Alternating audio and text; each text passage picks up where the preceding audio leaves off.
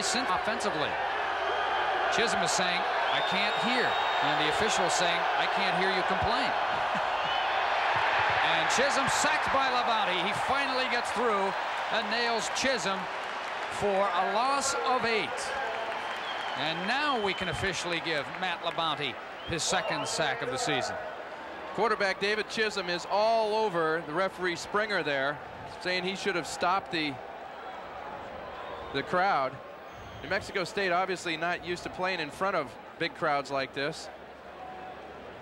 Well, this isn't the most enthusiastic of crowds today. I think they got a little of the starch taken out of the wins last week, but believe me, it's a crowd that now is beginning to make some noise, and in this bowl-shaped stadium,